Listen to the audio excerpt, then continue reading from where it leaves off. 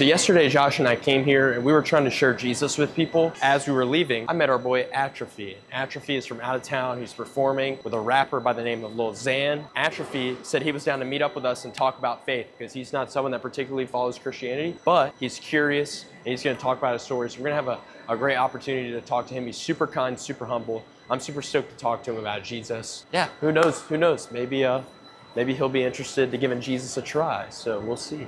I know we were talking a little bit yesterday. You grew up in the South. What exactly, do you believe in a God? Do you believe in a higher power? Like, what exactly do you believe in? I don't portray the most religious person. However, I do feel that faith creates stability, it creates structure, it creates some obligations, and helps you prioritize things in your life. So I do feel that's important. I did attend churches different times. I went to Southern Baptist office, did the whole Easter egg thing. But again, family, family and your environment, your products of. So my family didn't believe really that was an important value to have, at least in my upbringing at a younger age. My brother was a different story. So what do you think personally happens when you die? Like when this lifetime's over, what do you think happens? My belief, wholeheartedly, energy is dispersed in different ways, right? It doesn't mean necessarily you're going to be featured on, paranormal files or, the Ghost Adventures or something like that. But I would say when you return to the state of no longer existing body, in body form, physically, I do believe that your energy is dispersed in different ways, whether it's people that you've crossed, because brain waves are stimulated by thought and emotion. So I feel like realistically, those people, we all captivate embodied, people that we cross, whether it's your grandparents, your mother, your dad, or hell, your sponsor, or maybe the guy that you were sitting with in the Waffle House. Yeah. Wow. I've been that guy that I've been that. Yeah. I've been that. So I really believe that when we go peaceful. Sometimes it's a struggle. It may be painful, but I do believe that your energy is dispersed in a way that it's going to make a difference. Go back a second into your story. I mean, yesterday you opened up to us. You've been clean from drugs from how long? Close to 5 years now. Close to 5 years. So can you kind of give us access into, before you went on that journey to getting sober, right? What was your reasoning into to go into drugs? Like some people want to numb a feeling, some people are hurt, some people just do it because they think it's fun. Like what? Well, dude, I was actually I was actually pimped out. I actually got caught in that thing, and I can say that with the most sincerity possible. I've been working where I've danced at clubs where I got that attention that I'd never had before, and got a false sense of security, and was left outside after being gang raped, and it was filmed on my phone. Wow. This was on my phone, and then later shared after my phone was stolen from there. Google is tied to that. So what happens is when you get a pissed off ex, they shared that material with a lot of people in my family, friends, and then blasted it. And that's something that I had to relive after being hit with GHB. So after that, it was oh, dude. And then that was just a little bit of that. You know what I'm saying? That went on for years. Wow. My parents neglected me to the point where I didn't do the potty training thing. So I would go to the bathroom and I would cross my legs. It created compaction. My intestines were starting to split. I would go to school and get picked on, the shit beat out of me, man. Because I was carrying wipes, you know what I'm saying? I'd be the only kid carrying wipes, and they're I don't understand why, things are happening. Later on, I discovered intravenous drugs. I was slamming anything and everything: crack, cocaine, heroin, fentanyl, Dilaudid in a car for almost a year before I realized that what started me doing that was a child of mine that was killed in a hit and run. I'm riding with an ex of mine. There's a spoon in my car CD player, and we're riding around. She's cooking, pills in my seat. And at this point, I'm not doing drugs. Yeah. I'm smoking weed and I'm tattooing. But I get a phone call while she's cooking, and it's about, my little boy being killed in and sorry, dude. No, you're good. You're good. And you know, that shit. Like I never want to feel nothing, bro. And so I started. I told her, I was like, yo, my little boy just got hit, and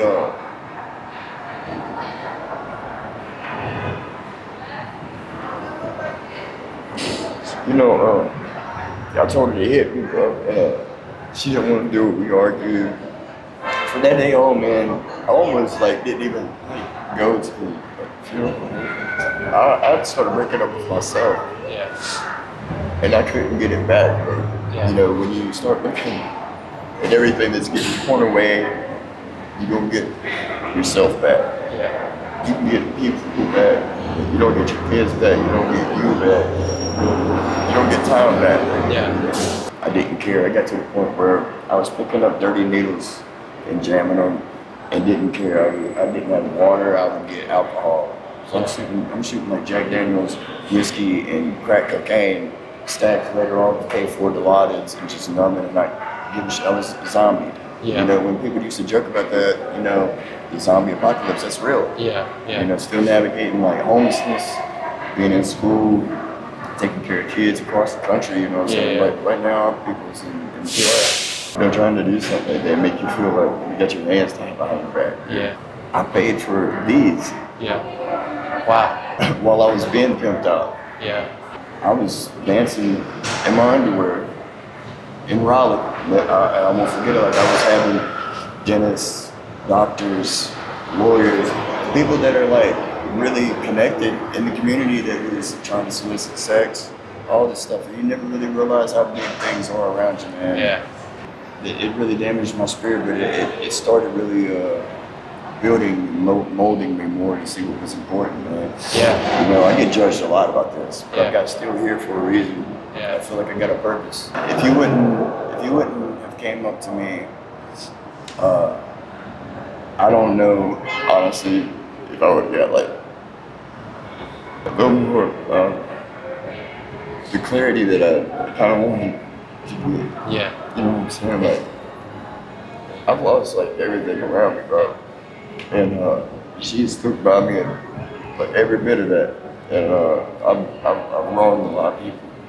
I've burnt bridges. I've understood that I can't build them out of ash. But I've got a terminal illness, bro. I've got stage 4 liver disease. I want to build people up because my whole life I've been told, damn. Yeah. Wow. Thanks for sharing that.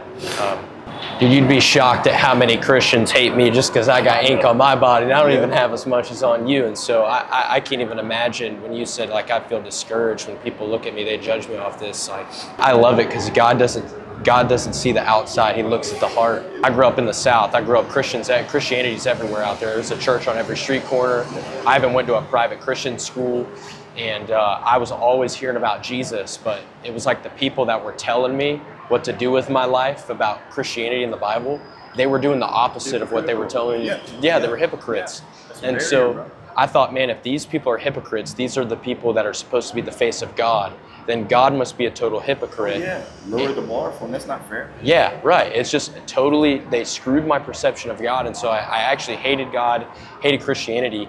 But when I was in school, I was getting all of the Christian awards at school. Right.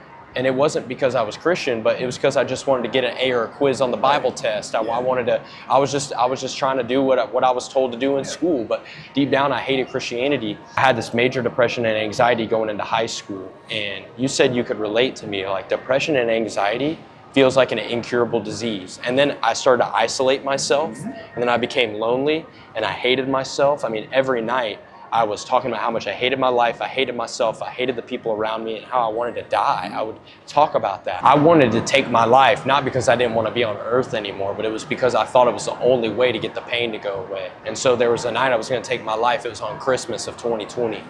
And I went to go have my last meal. And I had a supernatural encounter with Jesus. Not religion, Jesus Christ I had a supernatural encounter with. Right before, a few months before, I had actually looked into all these other religions because, like you said, you were like, oh, any sort of faith provides good structure. And that's what I had heard all my life. So I was like, man, if I just believe in something, maybe it'll get me out of this depression pit. So I was looking at Islam, Buddhism, Hinduism, New Age, like everything on the planet. And when I was looking at these things, like in Islam, for example, you have like the 5 pillars of Islam, basically. You got to pray 5 times a day, give alms to the poor, and the goal is to be a good person. When you die, Allah is going to weigh your good and your bad. And if you did more good and bad, you're good. But if you did more bad than good, not good. It's come into like almost like a transaction. Right, right. And then it's like, and then I was like, well, it doesn't say how much is enough. So how do I know if by the time I'm dead, if I did enough? And then, you know, Buddhism and Hinduism, they've got thousands of gods, and you're trying to get enlightened and not get bad karma, because then you might get reincarnated in something bad. And so I was like looking at all these religions, and I felt hopeless because I thought, I have a hole in my heart. And if I'm a broken human being, you know how wicked this world is, and a broken heart. I mean, you were in the midst of wickedness. You're filled with anything. I couldn't even heal the broken heart with the broken world. So I was like, if I live in a broken world with a broken heart, how could I ever work to perfection? You don't. It seemed impossible, and I knew I couldn't do it. So I was ready to take my life that night in Waffle House, and I had this supernatural encounter with Jesus. I realized, man, I'm not following religion. I mean, yes, like Christianity is like a labeled religion, but I'm not following structured religion. I'm following Jesus. I'm putting my faith and trust in him. So I had this encounter with Jesus, and when I had this encounter, all these scriptures that I had learned in school, when I was young in church, were flashing in my memory, but they were making sense now. It was like the 18 inches between my head and my heart were finally connecting. And so I start learning, and listening. So I freak out, I run out of this Waffle House, and I get in my car. And I'm like, all right, God, if you're really real, take away my anxiety and depression, because if you're truly real, you can do it. And since that day, 4 years, I haven't had depression or anxiety. That's crazy, bro. It's crazy, isn't it? Yeah. Because it's like, it seems like it can never go away in a world when you rely on yourself, man. I want to show you a scripture, if you don't mind. I've been using this app called Bible Chat. It's got the Bible on it, but it has like devotionals and stuff like that. that's crazy. So you know about Bible Chat. That's crazy, bro. Dude, this app is sick. You got the audio Bible. I listen to this when I'm in the gym, and then like I've been doing like devotionals and stuff on here. Like they got ones about love and stuff like that. And it's super sick. It's a good way to connect, man, because some people are scared to have like a big Bible. You got it on your phone? Yeah. Come on now. Guys, today's video is actually sponsored by Bible Chat. Bible Chat is a powerful app that supports over 3 million people around the globe in deepening and strengthening their faith. I love Bible Chat personally because it provides instant answers to the Bible, where every insight and answer has been carefully reviewed and vetted by theologians, which ensures that every user is going to get a biblically accurate answer. And Bible Chat has many things to offer. It has daily devotionals, community engagement, verse-by-verse highlight and tracking, the audio Bible, and more. And I've personally been using Bible Chat's personalized Bible plans and study tools and their audio Bible. My girlfriend and I have been going through this Bible plan on love. It's super awesome. And every morning when I go to the gym, I listen to Bible Chat's audio Bible because the guy's voice is 10 times more pleasant to listen to than any other audio Bible I've ever heard in my life. If you want to use Bible Chat like 3 million people around the globe, including myself, go to www.thebiblechat.com or visit your Apple Store or Google Play Store to download for free today. So there's 2 scriptures I want to show you. In John 3, there's this passage with Jesus meets with a religious leader at the time. So this was a Pharisee. The Pharisees were all talk with their mouth, but their heart was not it. Jesus was like always butting heads with them because outwardly they were like, I'm so holy, but inside they weren't really. It was just all talk. But Jesus meets with one of them, and his name's Nicodemus. And this is what Jesus says. He says, God loved the world so much that he gave his only begotten Son, that whoever believes in him should not perish but have everlasting life. And then he says, God did not send his Son into the world to condemn the world, but that the world through him might be saved. So a lot of people think that Jesus is condemning them for their lifestyle of sin or wickedness or whatever, but it says that Jesus Christ himself came down in the flesh and was fully God in a physical human body, because you were in it. There's wickedness in this world, and it's the same way where it's like if I murdered someone, I deserve jail time, maybe even the death punishment. Because of our sin and wickedness in the world, we deserve death. Because of sin and wickedness in the world, we deserve to be separated from God. God knew that the only way to pay for an imperfect people was to have a perfect sacrifice, one-time payment. So that's why God came down, took on flesh. He was so humble that he lived in our same world with the same temptations, yet he lived a perfect life. That way he wasn't a cosmic dictator telling us how to live our life. He showed us how to live it. Then he died on the cross for all of our sins, past, present, and future. Like when he was on the cross, You have to understand, like, he was thinking about you, Atrophy, when he was on the cross. If you were the only person alive on the earth, Jesus would have come and died on the cross just for you. The thing that differentiates Jesus from every man is when we die, our body stays in the ground. Yeah. 3 days later, Jesus in the flesh rose from the dead. So he defeated death. And that's why it says whoever believes in him. So when you look at Islam and it's how much good you do for Allah or how much enlightenment you can get in Buddhism or Hinduism and hope that you don't get reincarnated in something bad, it's not up to what I can do for God. It's just if I put my faith and trust in Jesus. And I always thought, man, I'm too broken for God, so I have to clean myself up before I come to him. But no, Jesus died for the dirtiest, most broken version of Bryce. Oh, yeah. He died for the most broken version of Atrophy. And so... It's pretty dirty. It's really dirty. Dude, I was super dirty too. Yeah. And that's where the humility comes. It's like, God, I need someone other than myself to save me. So then when you go to John 8, just a few chapters later, and you shall know the truth, and the truth shall make you free. And then you scroll down here. And then he says, therefore, if the Son makes you free, you shall be free indeed. So that scripture is what made me realize that my depression and anxiety, I could be free from. Because the truth is Jesus Christ. And in John 14, Jesus makes a bold statement. He says, I'm the way, I'm the truth, I'm the life. No one comes to the Father except through me. Whereas like Islam will say, well, Jews and Christians are people of the book. So he says, I'm the only way. And he says, follow me, follow me. Atrophy, like, dude, you've been through some really tough stuff, and I'll never fully understand what that's like. But there's a God that loves you, that sees you, every tear you've cried. He's collected every tear. I mean, he's been with you and seen you everywhere. This is what Jesus thinks about you, man. He doesn't look at the outside. He sees your heart. He loves that you're trying to be good. He's so proud of you. He loves you. You're valuable not for what you can do for him, but because you're made in his image. He has put his touch on you, Atrophy. God loves you. You don't have to wait till you pass away in this lifetime to be valuable. Like God sees you now. He's inviting us into relationship with him. All he says, he's like, just put your faith and trust in me. Like, let's be real. Before you got clean, your faith and trust was in substances because it was numbing the pain. Your faith and trust was in running away from problems. Your faith and trust was in a lot of different things. And everything bad, you know. And just women, just everything. And you even knew that when the feeling of when the numbing went away from the drugs, the only way to get that feeling again was to go back to it. And it was like, man, I never. The longest day of my life, dude. And yeah, for 3 years, like 3 or 4 years, you don't realize, like, God, you don't have my teeth in my mouth anymore because of that. You know what I mean? Yeah. You know, I've got kids I have not seen since they were like 1, because of like poor decisions, because of substances on both ends. You know, it's not fair to them. I'm not the best. You've been burdened for a long time, Atrophy, and Jesus himself, he says, all those who are heavy burdened and laden, come to me and I will give you rest. The young version of Atrophy that was pimped out, that was used and abused, that Atrophy, that's the little boy that he says, I love and I'm proud of. And that's the little boy he's looking at today. And the promise of Jesus is he gives us new life.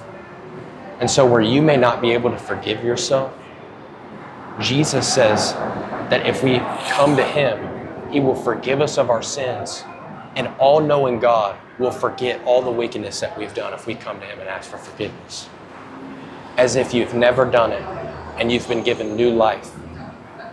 You're no longer identified by your past. You're identified as his son.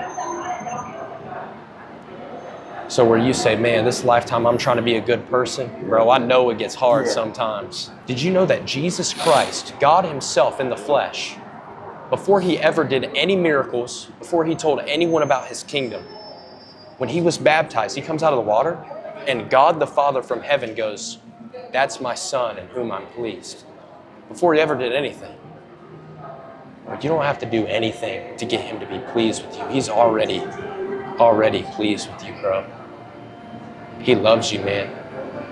And how cool is it that on your birthday today, that a cool gift is Jesus reminding you how much he loves you, he sees you, he values you, he's for you. He offers you new life if you come to him. Can I pray for you? Yeah, man. Can I? Let me come around. Jesus, thank you for Atrophy, God. We just thank you that you love him, that you've shown up to him right now, God. We just ask that your love may surpass all understanding right now. You're the Prince of Peace, Jesus. Will you just come into his heart right now and just fill him with comfort, God? Let him know that you are here and that you see him. God, I thank you for bringing us together. This is no coincidence, God, that we ran into him, that he's made time to meet together and talk about you. Jesus, I pray that he encourages many others. God, we just bless him. I pray that he feel encouraged today and loved. God, we thank you for his life and his heart. We thank you that you see him, that you restore all things, you make things new in you. We thank you that all wickedness was killed on the cross, God, and that through you we have redemption for sin of the world. We thank you that there is redemption for my life and Atrophy's life in you, God. We just bless him. We thank you for your comfort and peace. Bless you in Jesus' name. Amen. I love you, bro. Love you, bro. God loves you, dude.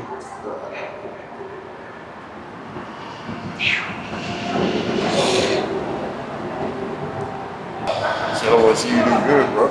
I want to see you do good, man. I love you, bro. I want you to do good, bro. I love you, bro. I love you a lot. I believe in you, man. I want everybody to do good. Good, man. I love you, dude. Awesome. Jesus.